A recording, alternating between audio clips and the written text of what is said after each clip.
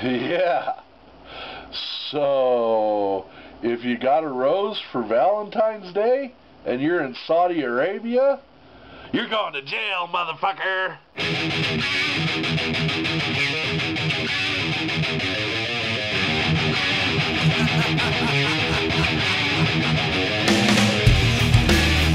Yeah, so Saudi Arabia apparently wants to put a ban on Valentine's Day. Not only that, anything red on Valentine's Day. And they are enforcing it. They are actually arresting people.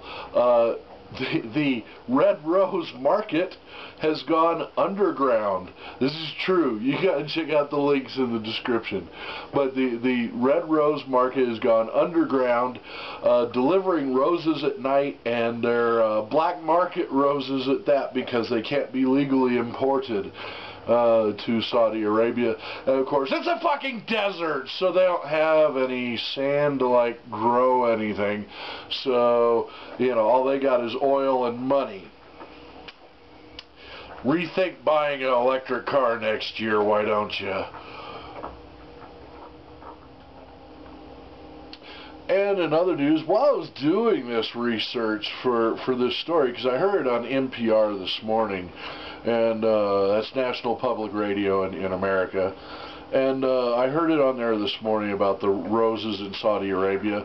So all I did was I Google typed fatwa and Valentine, and came up with, actually there's quite a few. Just about every Islamic country has some sort of fatwa against celebrating Valentine's Day. Now, granted, it's St. Valentine's Day, it's a Catholic kind of holiday thing, but it's much like Christmas or Easter. It's a commercial holiday. It means the religious aspects have pretty much been stripped from it, and it's been stripped a long time ago on Valentine's Day, as far as that goes.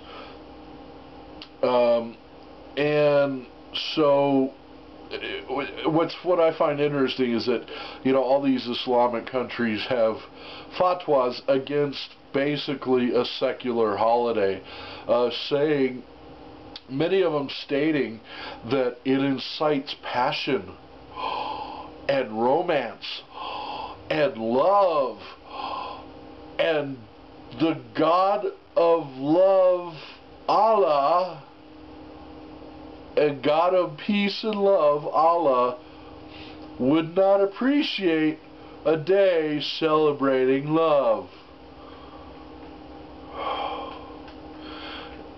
You know, just when you think religious people can't get any more nut job, they do it. They do it. They go, huh, there's the land. There's the line in the sand. I'm going to jump way over there. Yeah, fuck you, atheists. I'm going crazy. Woohoo! And off they go down to crazy land.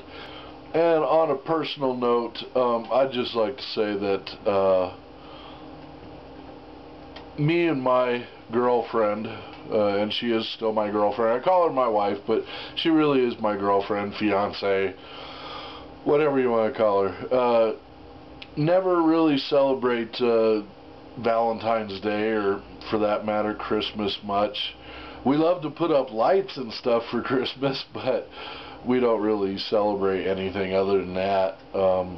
And this year was the first year in years that we got each other any kind of gifts.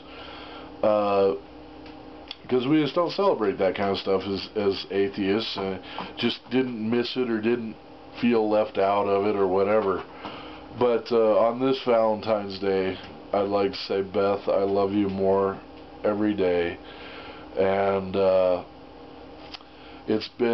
it'll be 10 years this October, and I don't regret a minute of it. And I look forward to the next 10 years, and hopefully many more years. And just wanted you to know that.